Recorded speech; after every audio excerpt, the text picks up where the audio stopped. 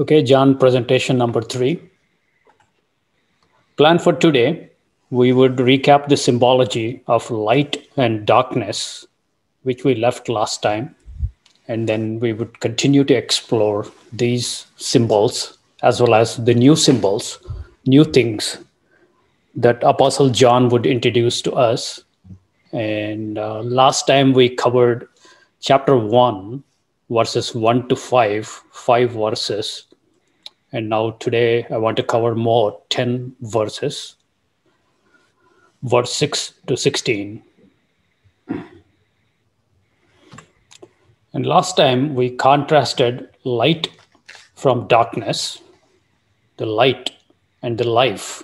We talked about Zoe life, that is eternal life, life aeonian, and then opposite is death.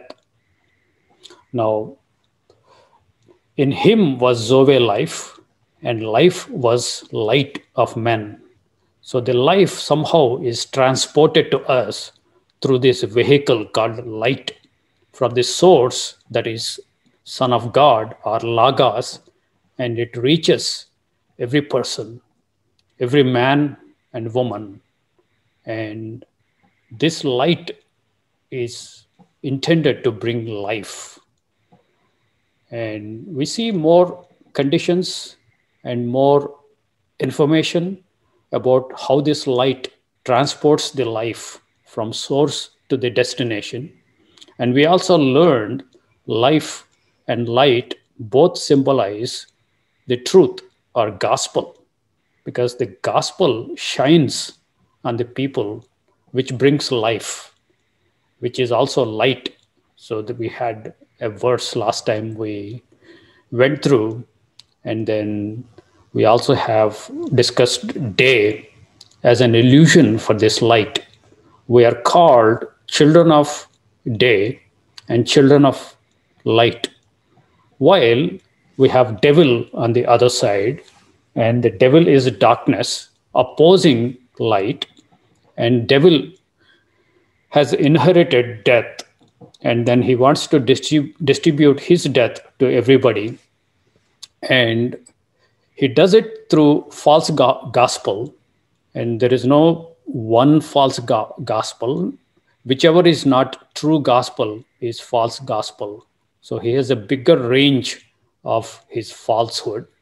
And then he is also called night, and his children are called children of night. So the day on the left-hand side, all these things belong to God and his Son. On the right-hand side, these belong to devil and his children. So we have two contrasting kingdoms, and you have kingdom of light and kingdom of darkness. And these two are invisible kingdoms. It is not like a kingdom of, kingdom of Jordan. Jordan has a king, and where you have definite boundaries. You can't visit that kingdom. These are beyond physical. They are spiritual. So some of these nuances are addressed as we progressively make our way through the Gospel of John. Let's pick up where we left. And John, first chapter, still, verse 6 to 11 in this slide. Now, first 5 verses, Apostle John describes at a very high level, and it makes profound theological statements in first 5 verses. Those are like very high level, and from the vantage point of heaven and from God's perspective, the things are described. And that vantage point of view, Apostle John still continues, but the scene shifts to earth, and especially the Middle East and Judea and house of Judah, where the story is picked up. And God prepares a man called John. This is not Apostle John. This is John the Baptist. God prepares him to bear witness, to prepare the way for arrival of Messiah, his son. So there was a man sent from God. So it is not self-sent man. He did not select or chose or decided to come and bear witness of the Yeshua or Jesus, but God prepared him. We will see some verses how God prepared beforehand this particular person. And it's fascinating to study just John the Baptist. And the same came for a witness. So, witness, to bear witness of the light, that all men through him or through his witness might believe. So, we are introduced to two important key words, the witness and then belief. These are closely interrelated. We will see that shortly. And he clarifies Apostle John when he's writing the gospel. He wants to make this statement. He, that is referring to John the Baptist, was not that light, but he was sent to bear witness of that light. The light was Son of God, Yeshua. And John the Baptist was not the light because there are some people, this is, remember, 90 AD, second generation Christians, and you have various factions even among Christians. Some did still believe in John the Baptist, and they were kind of more holding on to John the Baptist rather than Christ, which has already come and crucified and resurrected. And he wants to make that statement. Don't exalt John the Baptist. Don't look to him because he is not that light. He just happens to bear witness of that light, but the light itself is a different entity, that is Son of God. That is the statement. He was not that light, but was sent to bear witness of that light.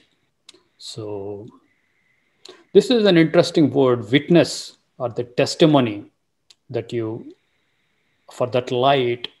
So the light is transported from source to destination, and light is also life, and life is also true gospel. And you need a vehicle to transport this light, to transport this truth. That's where the witness comes, the testifying. And witnesses have the role. They carry that light, but they are not light. The source is always the Logos. And that was the true light. Coming back to the Logos, Logos was the true light, which lightens every man that cometh into the world. So in Greek, the sentence is understood differently. That was the true light. And then you can put parenthesis begin, which lightens every man, parenthesis close, that cometh into the world. In English, that cometh into the world, we usually apply to every man. But in Greek, this is applied to the first class. That word, that the Logos was the true light, which comes into the world, which also lightens every man. That is the nuance. And next two verses would clarify this matter further. And he, that was Logos, was in the world, and the world was made by him, and the world knew him not. So the Logos is the person who came into the world. He was not of the world. He was away outside of the world, but he stepped into the world. And he came to his own, and his own received him not. And most people believe this is referring to house of Judah, Judea, that he has come to his own, but his own received him not. And you can disagree with me on this verse because it is kind of a matter of interpretation and matter of harmonizing with other scriptures. So it does not concretely tell at this point who are his own. So it is subject to disagreement. And let's go through the other verses. But as many as received him, because last slide we were talking about, and he came to his own received him not. The Judea as a whole, Jews as a whole received him not. Actually, they rejected him.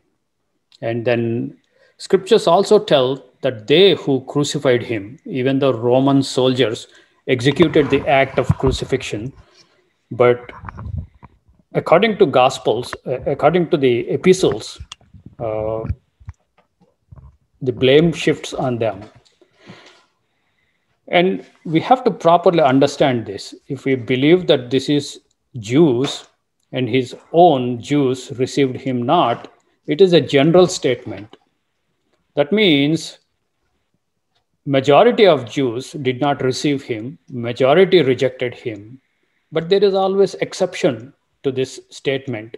There are some Jews did believe, especially disciples, bulk of them are Jews, and there are other women and which have believed in him. And so there is exception to the rule. And next verse, he actually talks about that. He makes a good statement, that a high level statement, his own received him not, but some did receive, even in Judea. Now he talks about them. But as many as received him, so this small minority, as many as received him, to them, the him is Logos, to them gave he, that is, Logos gave power or authority to become sons of God, even to them that believe on his name.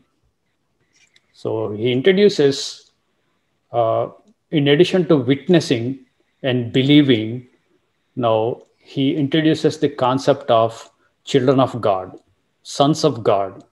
So there is a relationship between God and us who believe.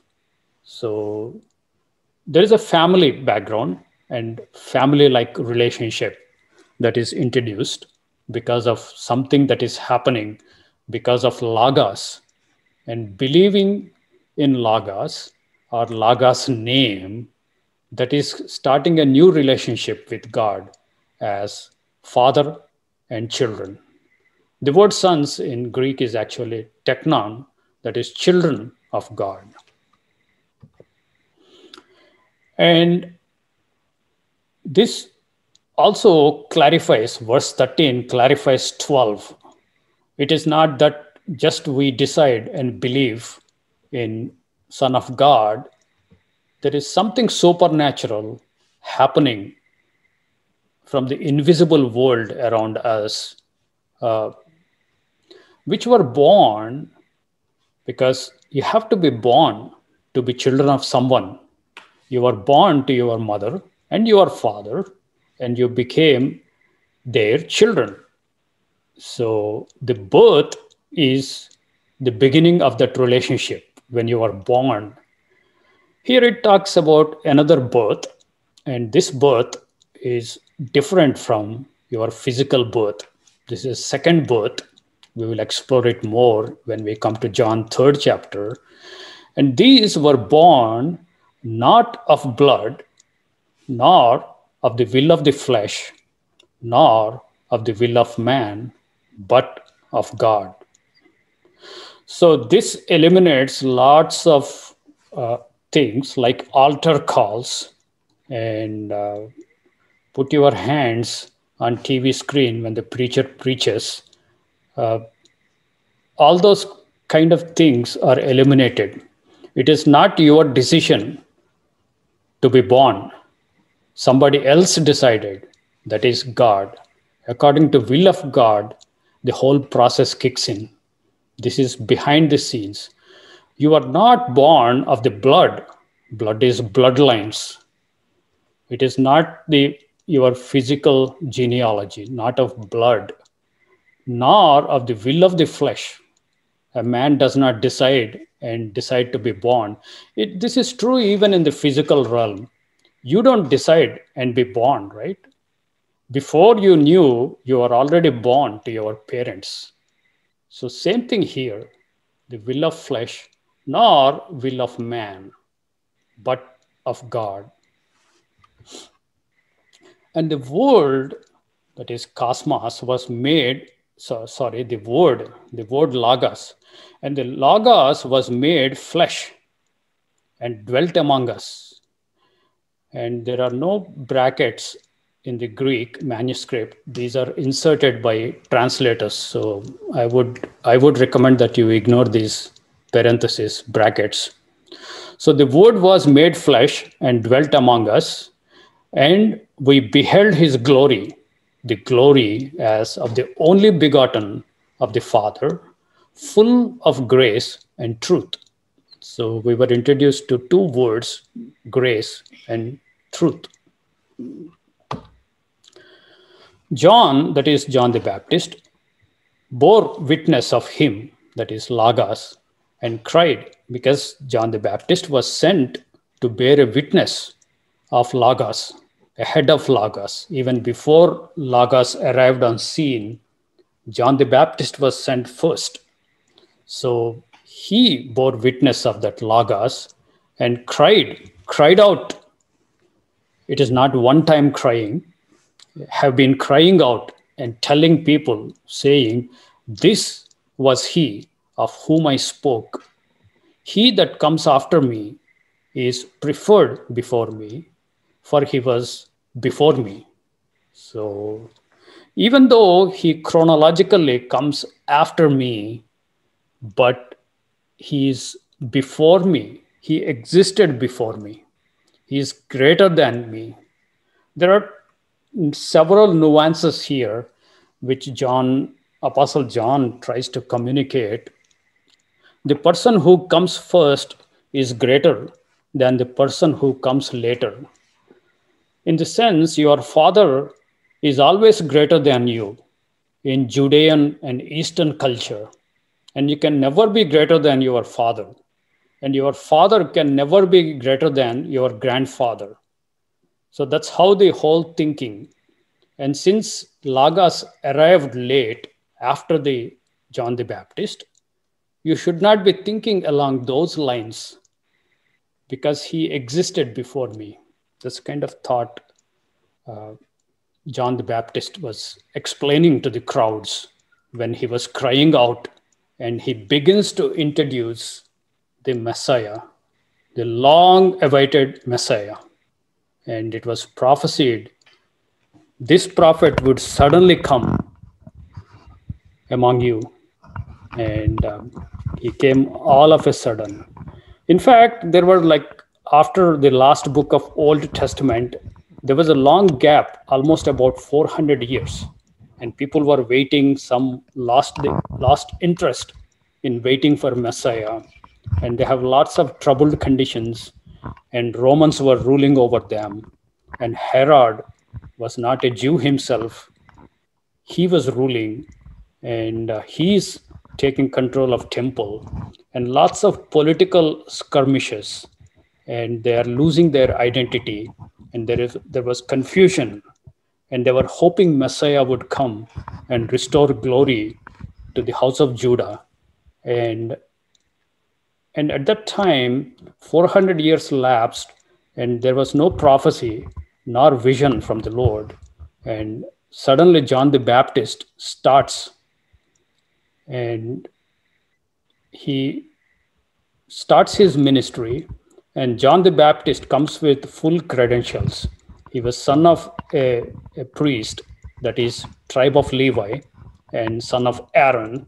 And then everybody knows his father and mother Elizabeth, and they kind of with good credentials, and his teaching and his preachings were fascinating. And then he was preaching repentance to the house of Israel or house of Judah. And at that time, he has more credentials than Logos, which came by. And Lagos is like nobody. He was a carpenter's son, a lowly person, and he doesn't have big genealogical credentials.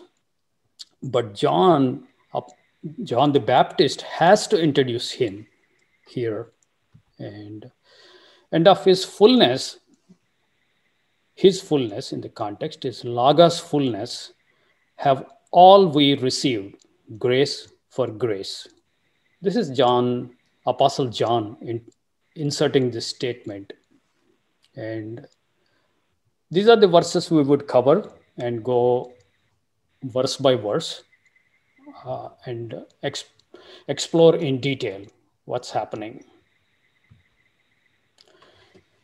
Verse 6, there was a man sent from God whose name was John. This is identified as John the Baptist. The same came for a witness, that is Greek martyria, from where we get martyr. And we also get the English word mature. In order to bear witness, that is to testify or to confess or to represent, you have a wide range of meanings for this word martyria, and you profess and confess certain thing of which you have become witness. So, and witness can just be acknowledging and telling other person, sometimes living what you believe with full convictions, and sometimes your conviction is so strong that you are even prepared to die for the belief you have, for the witnessing that you are witnessing about. So that's where we get the English word martyr. You die, you lay down your life for witnessing.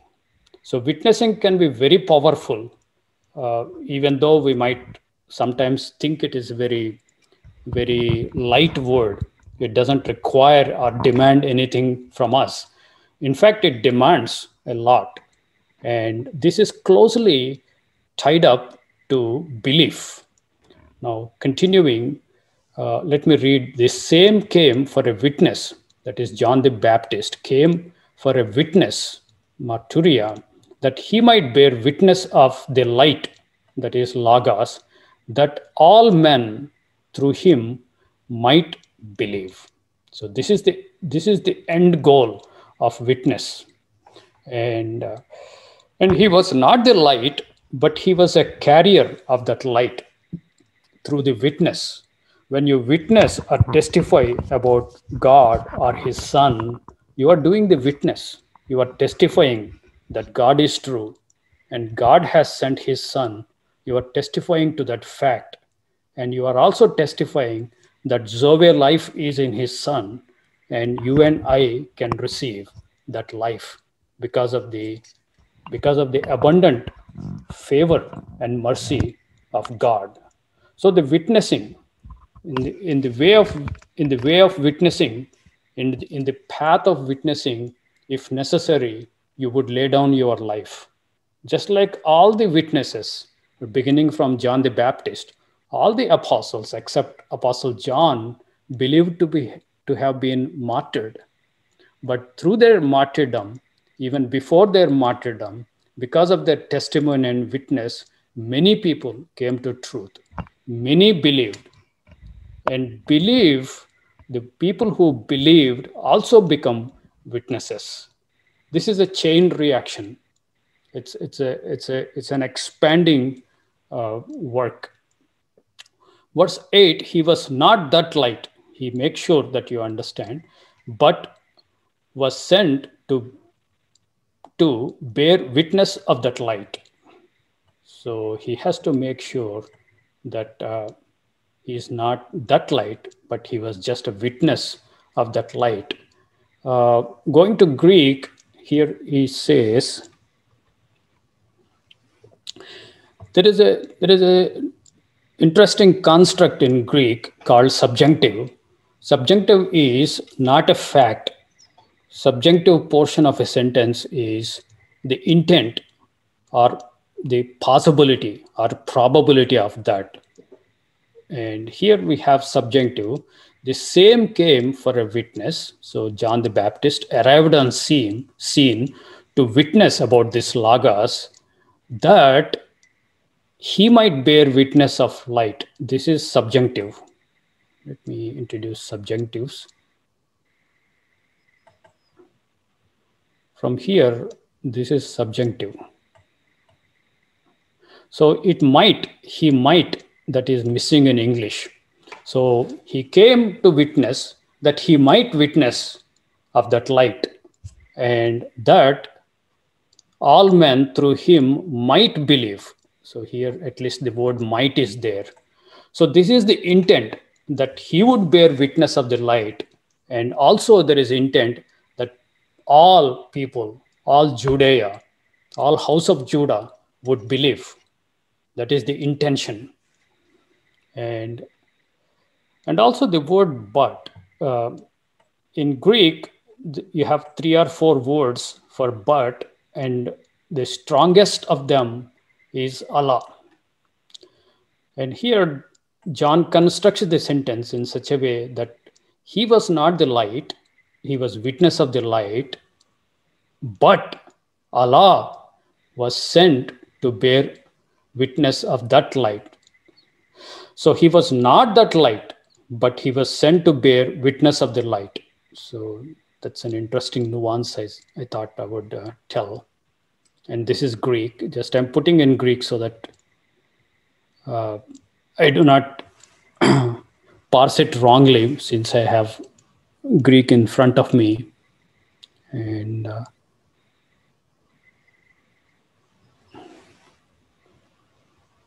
let me read Greek so that you would have some familiarity how Greek sounds. Egenata anthropos, apostolmenos, parateu, anama, auto Ivanes, that is John Ivanes. Hutas elten is marturian, that person came to bear witness.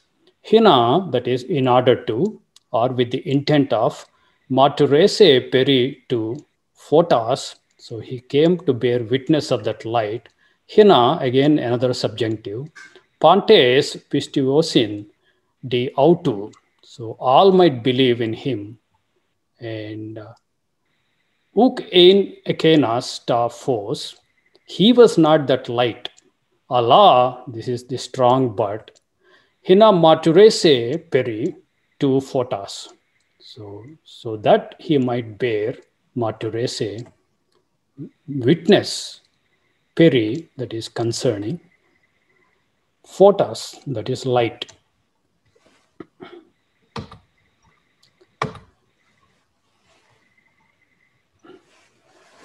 And I want to just go through a few verses. Most of you are familiar with the verses, but let us revisit these verses. For anybody to bear witness for truth, for the light, for the Logos, for Son of God, or for God himself, lots of preparation has to be done. And this is true for everybody. Even of Apostle Paul, who was knocked down the donkey on his journey to Damascus, that is not the real beginning. Paul later on writes that he was separated from his womb to serve God. He could see the things, how God mysteriously working with him all through his life. And most of us can testify to the fact that there are some mysterious things happened in your life, and you know for sure they are not accidental, that behind the scene, God was working and preparing a people. This is supernatural, brethren. This is God and his Son working behind the scenes and orchestrating the whole events and raising the people that can witness and that they can believe in the only begotten Son of God. So look at John the Baptist. This helps us to understand the work of God and the foreknowledge of God and planning of God, and especially The role of John the Baptist is so profound and so critical that things should not go wrong, because he is designated to be that vessel who bears witness to arrival for the arrival of God's Son on the scene. So let's pick up in Luke 1 and verse 11. And there appeared unto him an angel of the Lord. Here, Zacharias is father of John the Baptist, and he was doing service in the temple. Uh, and there appeared unto him an angel of the Lord standing on the right side of the altar of incense, where they put incense. They take the coals and then put incense on the coals, and the whole incense fills the house. They do it in the evening and the morning, and they also trim the lamps in the temple. And when Zacharias saw him, this angel, he was troubled, and fear fell upon him. But the angel said unto him, Fear not, Zacharias, for thy prayer is heard, and thy wife Elizabeth shall bear thee a son. So he's a godly man, and he was praying, and very few people actually were answered. uh, their prayers got answered by sending a special messenger from God. One is Daniel, and the other is Zacharias, and the third is Roman centurion Cornelius. For thy prayer is heard, and thy wife Elizabeth shall bear thee a son, and thou shalt call his name John. Now, the name also comes from God, John the Baptist's name. And Elizabeth, his wife, was barren, but after long prayers, long waiting, here is the news that comes as an answer to his prayers, and also the purpose of God, plan of God. And you shall have joy and gladness after long wait, and many shall rejoice at his birth. For he shall be great in the sight of the Lord, and shall drink neither wine nor strong drink. So he should not pervert himself with alcohol, or neither wine nor strong drink. This occurs at several places in the Old Testament. When Samson was born after a long wait, this is what happens. He neither drinks wine nor strong drink, and he shall be filled with the Holy Ghost or Holy Spirit. There is no ghost, that is translated as choice. The underlying Greek word is hagios pneuma. Pneuma is spirit, Holy Spirit, even from his mother's womb. What a commission. Even from his mother's womb, he will be filled with God's Holy Spirit. And many of the children of Israel shall he turn to the Lord their God. So he is instrumental in many people might believe. And he shall go before him in this context is Logos. He will go before the Logos in chronological order, in spirit and power of Elias. That's an English, Greek transliteration of Elijah. So he would go in spirit and power of Elijah before Logos, to turn the hearts of the fathers unto the children, and the disobedient to the wisdom of the just, and to make ready a people prepared for the Lord. This is the commission of John the Baptist. And after this, you can go through the Luke first chapter and second chapter. And Elizabeth and this Zacharias was so joyful.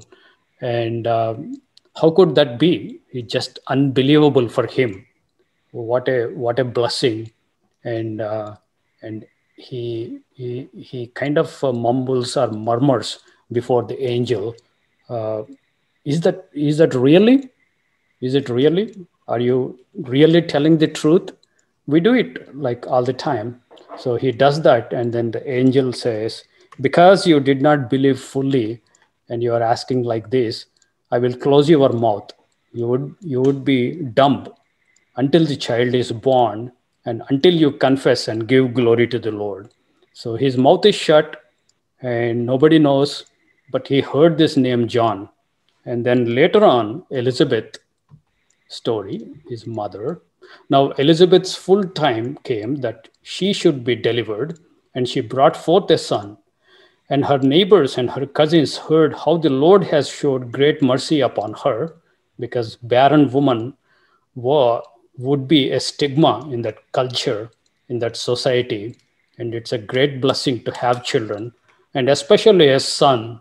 And they rejoiced with her, all the family, friends.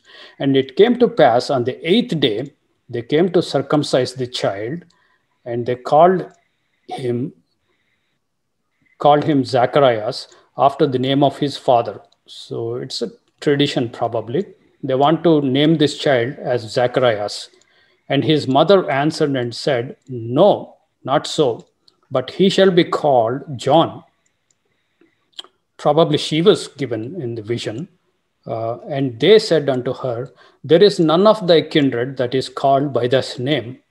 And they made signs to his father. So then asked, "What do you say, Zacharias?" And how he would have him called. And he asked for a writing table and wrote, saying, "His name is John." What a coincidence. Elizabeth wanted to name him as John, and Zacharias, his father, also wanted to name his name as John, and they marveled at it. And his mouth was opened immediately, and his tongue loosed, and he spoke and praised God. So don't postpone praising God. And I want to show you the preparation God goes in, even from your mother's womb. And martyria, the word witnessing, is very powerful word, and we should not take it lightly. I want to show the breadth of this word, the martyrdom. And Revelation 6, verse 9. And when he had opened the fifth seal, I saw under the altar the souls of them that were slain for the word of God. They were slain for the word of God and their testimony. The word testimony is Greek martyria, same as John the Baptist's mission, which they held. So sometimes you have to lay down your life when you are witnessing. And martyria, we have another English word that derived from this is mature. When you are a young Christian, in first few months or few weeks that you begin to believe God and his son, you are not ready to bear witness. You have to be changed. You have to be converted. You have to become mature, a matured man. So the word mature also comes from martyria.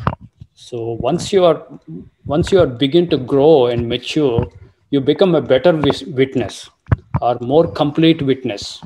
And John the Baptist was given the Holy Spirit from his womb, and he's prepared every day and every hour for this witnessing when it was time to arrive, time for Logos to arrive on scene. He is already fully prepared, and he is matured person, and he's also doing the witness martyria. And later on, he also lays down his life, as you know the story. So that is the breadth of witness, the martyria. Few more verses. And the dragon was wroth with the woman and went to make war with the remnant of her seed, which keep commandments of God. So obedience, commandments, they are all required, and have testimony of Jesus Christ. The martyria, the same word used here for John the Baptist. Our calling is also to bear witness of this Logos, Son of God, as well as God and the true gospel. And if necessary, we should not hold back ourselves. When the hour comes, we should be willing even to lay down our life. Of course, God will bring you, give you strength and power to bear witness. And the physical death does not bother you when he strengthens you. When you are not ready All of us are afraid of physical death to lay down our lives. But when the situation comes, he empowers us and strengthens us, just like he strengthened all the all the martyrs or all the witnesses. And because you are looking for Zoe life and this current bias life, you value less compared to Zoe life. So you go to next verse. And that was true light, which lightens every man that comes into the world. Now, as I discussed, that was the true light which comes into the world. That's how you should read the Greek. And which lightens every man. This we can put it in parenthesis. And he was in the world, cosmos, and the world was made by him, and the world knew him not. And he came unto his own received him not. This is a fascinating statement, even in Greek. And there's an important construction of the true light. And the true is an adjective, it describes the light. And you can say in English, light of truth or true light. This itself tells you that Logos is the true light, and it implies there is a fake light or false light that comes from the devil. So you have these things like you have two lights, light 1 and light 2. How do you recognize which is from God and which is from devil? Only through word of God. Only through word of God. It is even more important to study Bible on regular basis and get familiar with the word of God. That is the only way you can detect.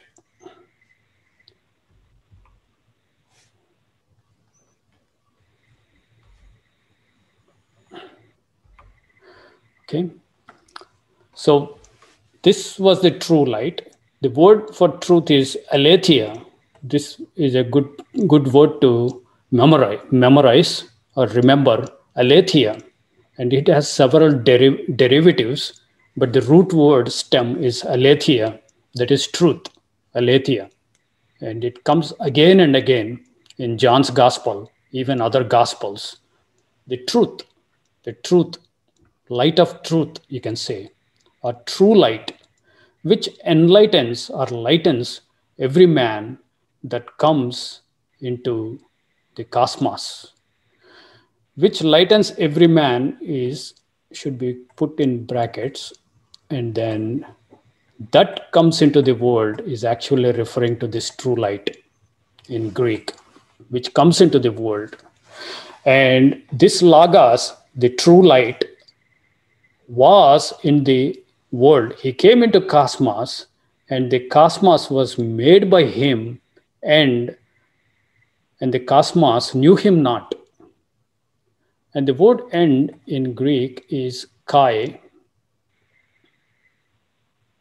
This kai, mostly translators used to translate an end. It can also mean, it has a semantic range.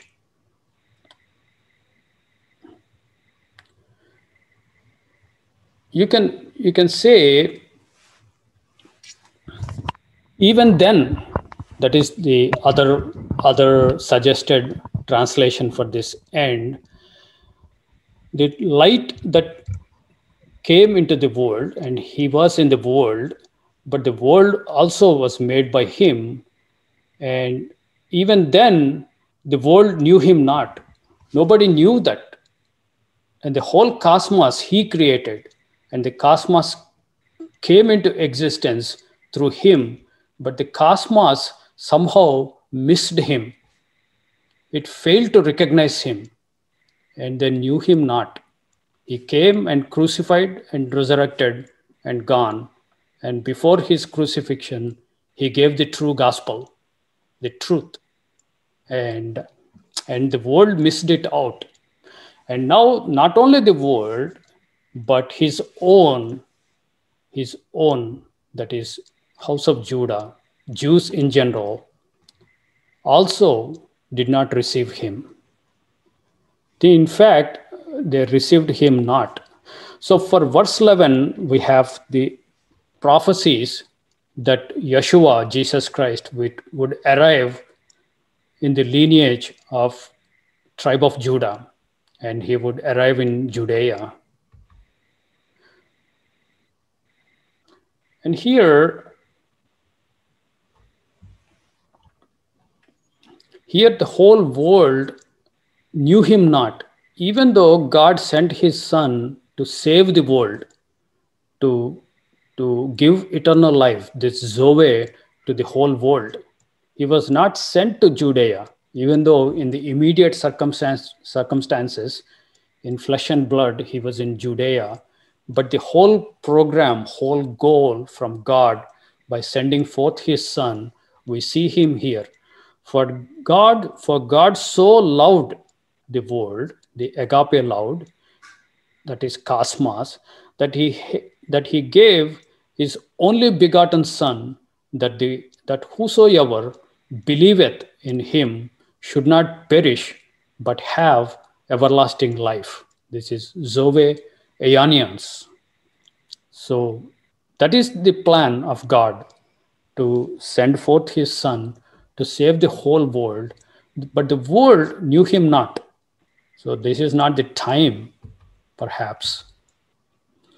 And Genesis 49:10, this is the prophecy, messianic prophecies, that the scepter shall not depart from Judah. The scepter is the rod with which kings would rule. So the kingship shall not depart from Judah, nor the lawgiver between his feet, until Shiloh come, and unto him shall the gathering of the people be. So he is the king, designated king, this Logos, king of righteousness, and is also lawgiver. Two important things prophesied about this Logos.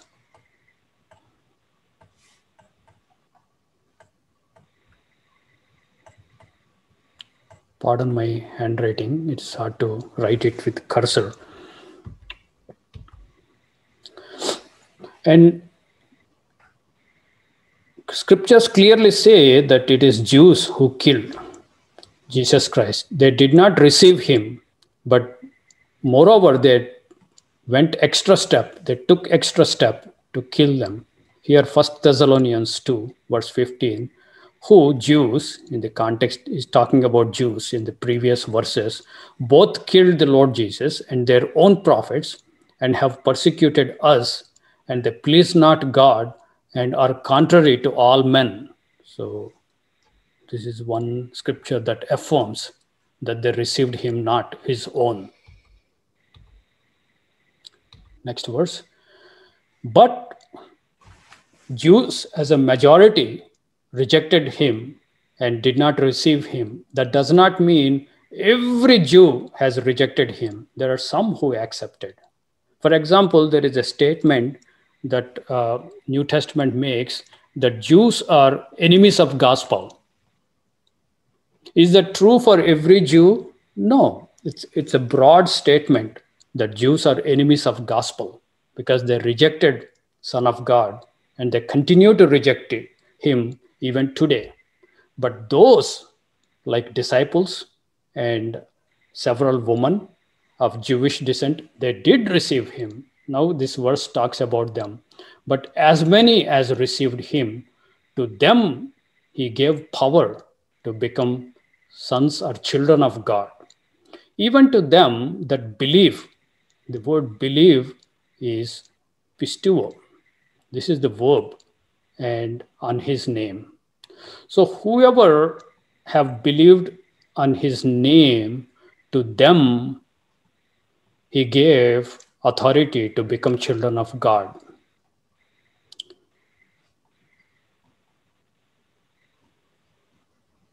Now, the word pistuo is believe, and the same word is used for faith. Believe is verb,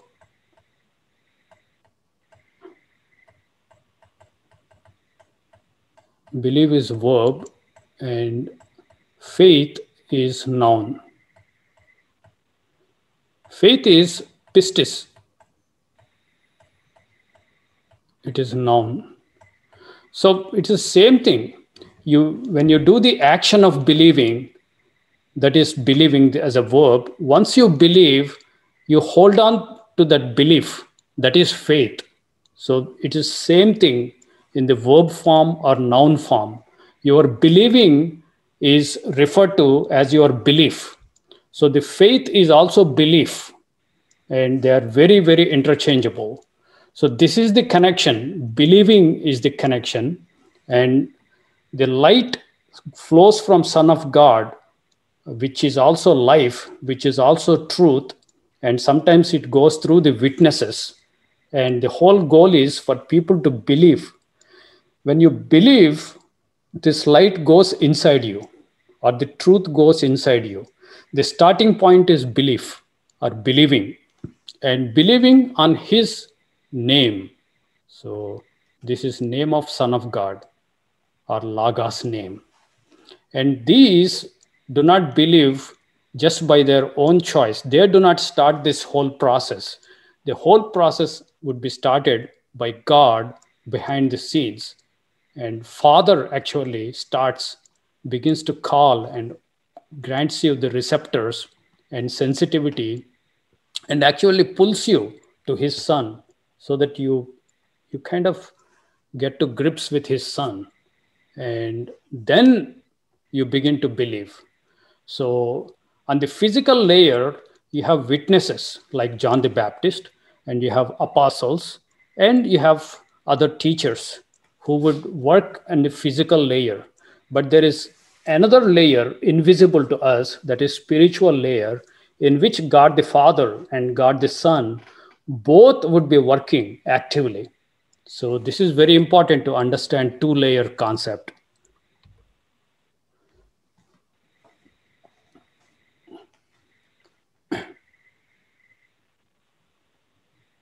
And we come to belief. And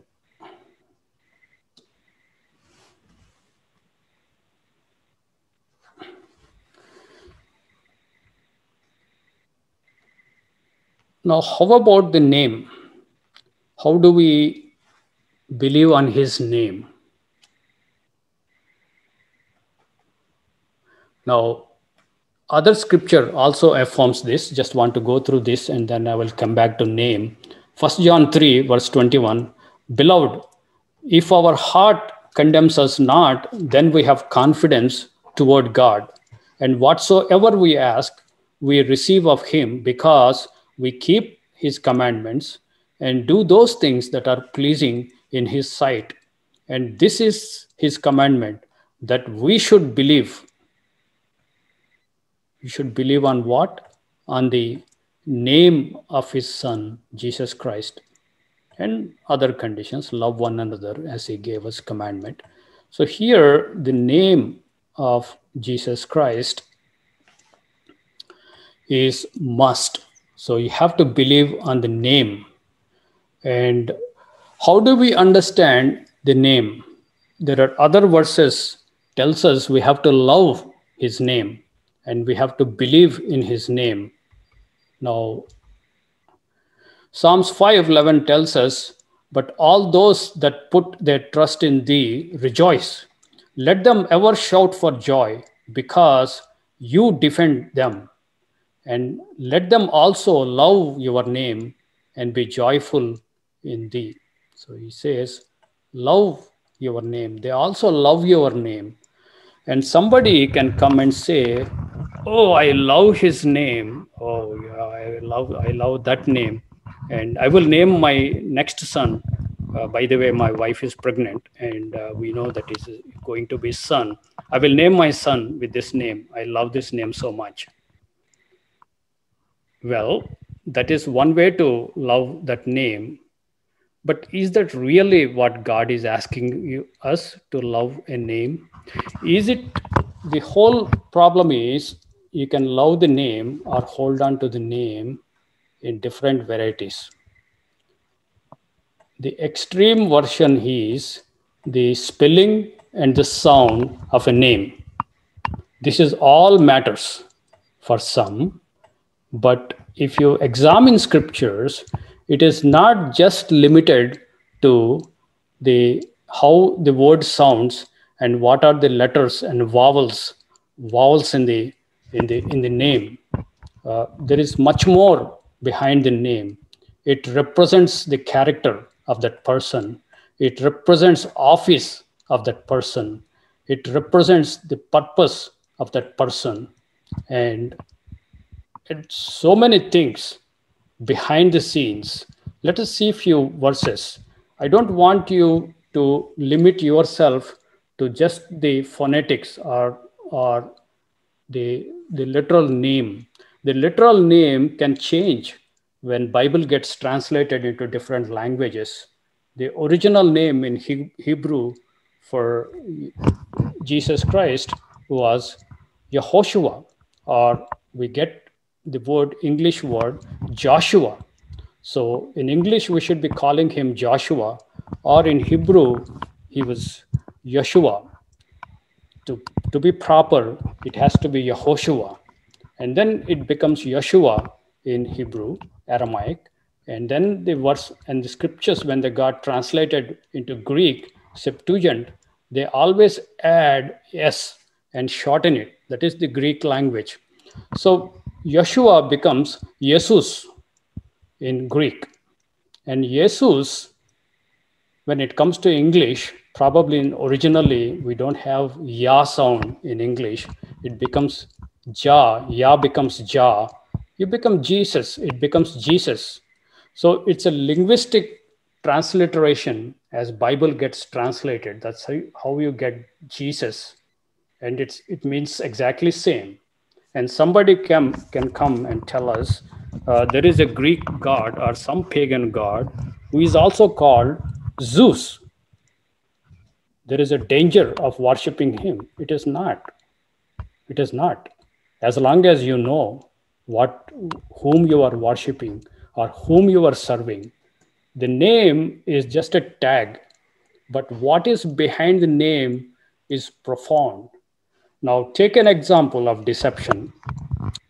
If you believe the name should be said Yeshua, and when devil comes and tries to seduce you, would he tell, would he use another name?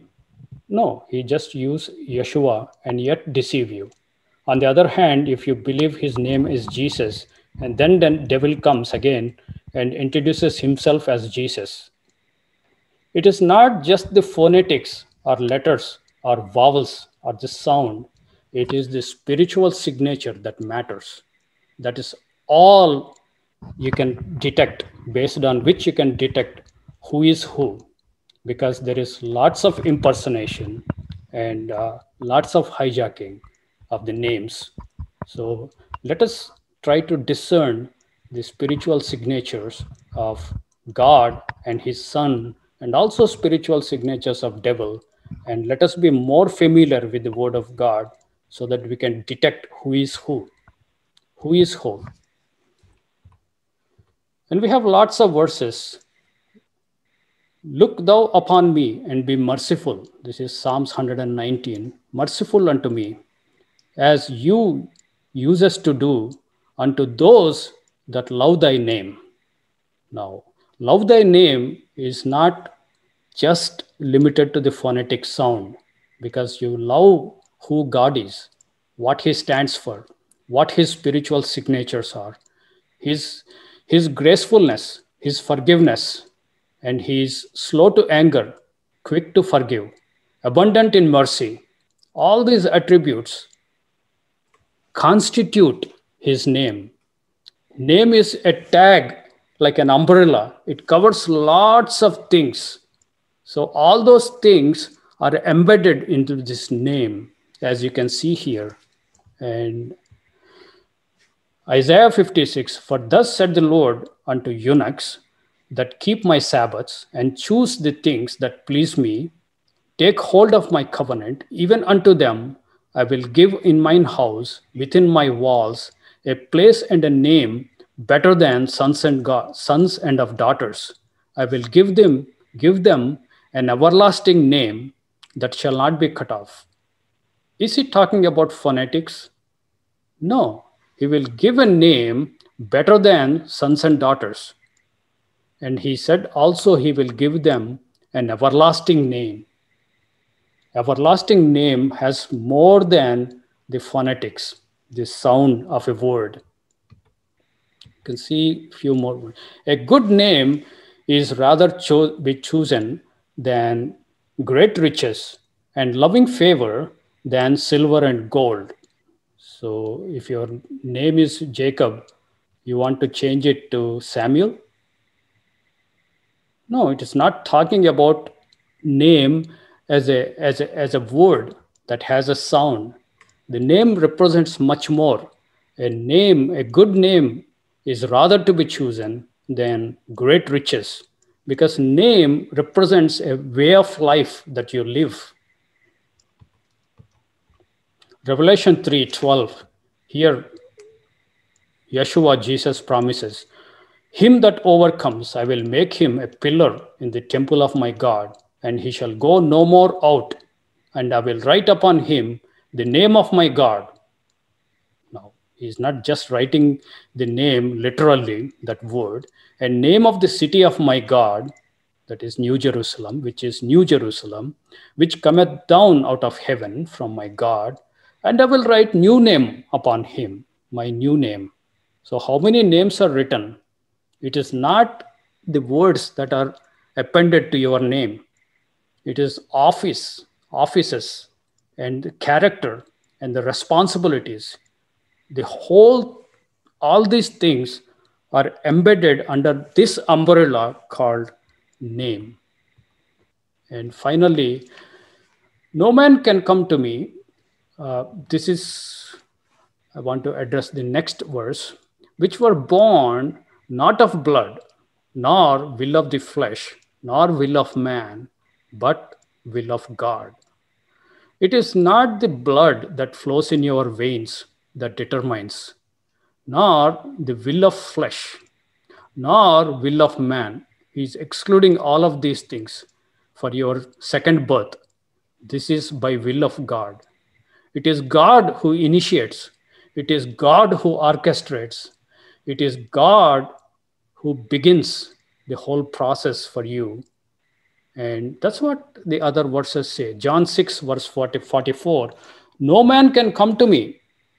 That means some people cannot decide and come to me. It is not will of man, not by will of man, not by will of flesh, not of blood. Whose blood is flowing in your veins does not matter. No man can come to me except the Father which has sent me draw him. This is a profound verse. We will come back to this. Father decides who to call and who not to call. And whomever he calls, he prepares them and brings them to his son. And I will raise him up at the last day. And then when Father brings a person to his son, there's lots of preparation goes, just like John the Baptist. It is written in the prophets, they shall be all be taught of God. Every man, therefore, that has heard and learned of the Father cometh unto me. So Father begins to teach. Many people, including me, believe it starts almost in the womb. Even your parents are part of this preparation. And then when you are born, he carefully orchestrates and teaches you about himself and his son, and brings you to his son, draws him. That's why it is not related to your blood, flesh, or will of man. John 1:14. And the word was made flesh, sarx, and they dwelt among us, and we beheld his glory. Sorry, this is not charis, this is doxa. This is, let me strike it down just in case. This is doxa. And the glory as of the only begotten of the Father, only begotten Son of the Father, full of grace and truth. Again, aletheia comes back. This grace is charis. So full of grace, charis, or favor and truth, they came from this logos. And the word itself here, the word or logos, was made flesh. He was made into flesh. So that means to be made into flesh, he must not be flesh before he was made. He was spirit. He was spirit. The word for spirit is pneuma.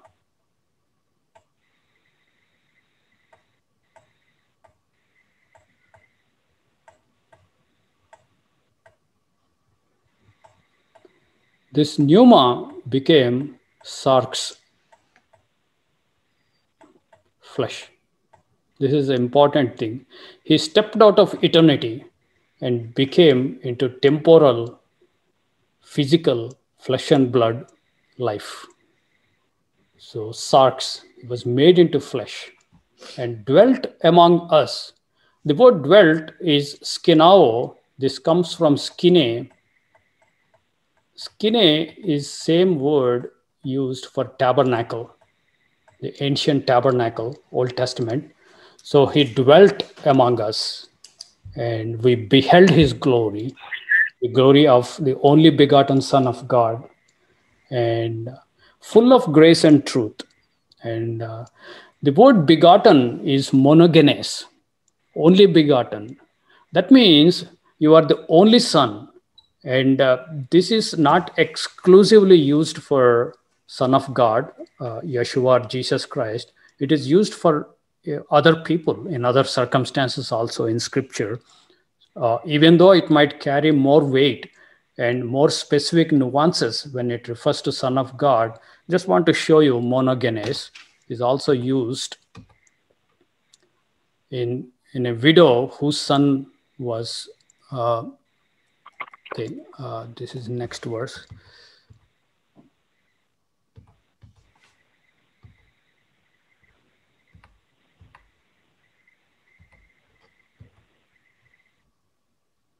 We will come back to the widow's son, monogenes. I think it's next son. And he declared he is full of truth. Son of God, Logos, is full of truth. He is filled with truth and favor, full of grace, favor, and truth. That is actually coming from Father.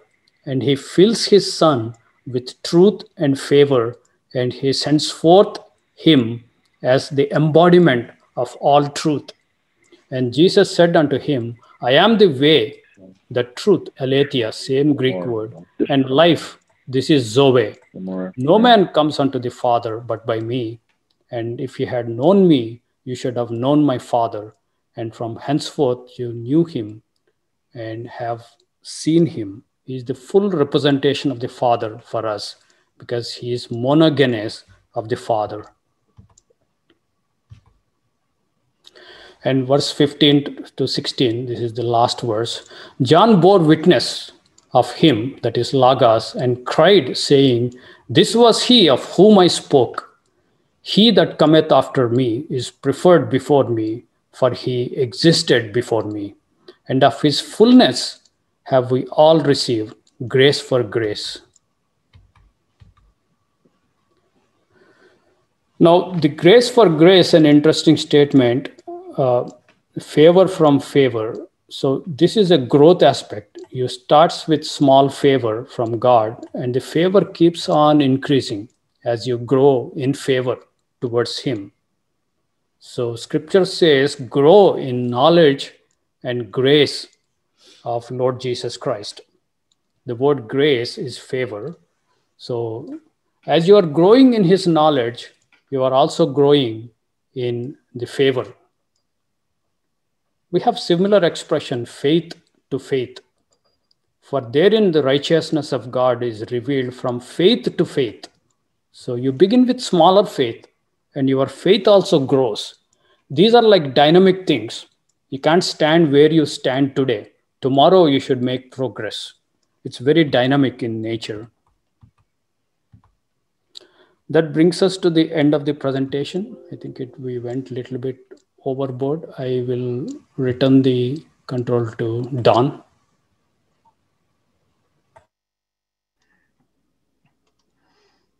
Well, that was definitely thorough.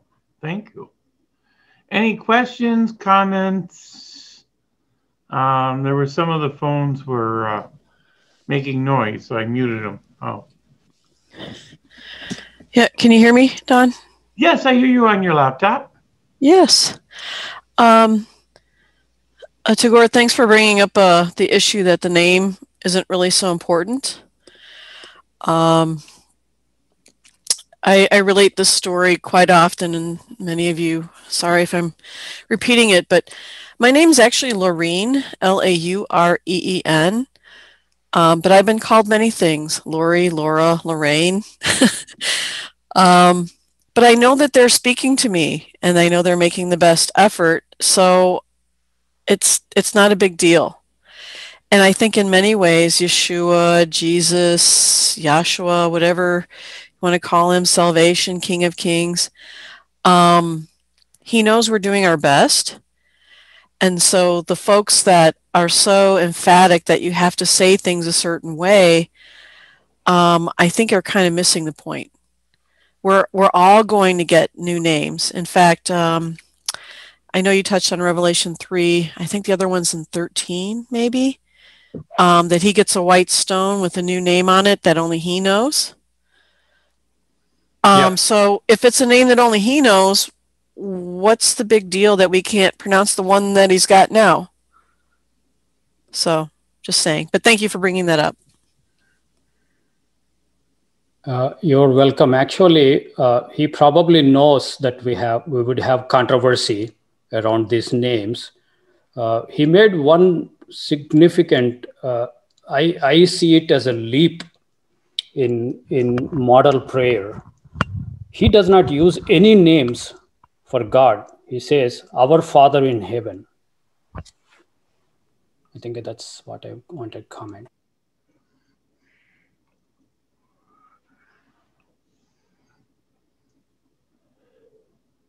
I heard well, it was actually Mike Waters and I were sitting around discussing this, and he goes, actually, the name that we should be using for, and I forgot what it was, but it means Papa.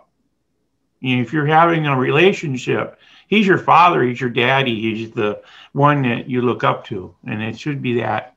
That should be the intent or the idea of, you know, establishing a relationship, maintaining that close of a relationship.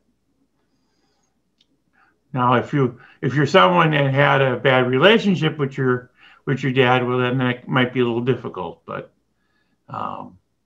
it should be more personal, one-on-one, instead of getting into the.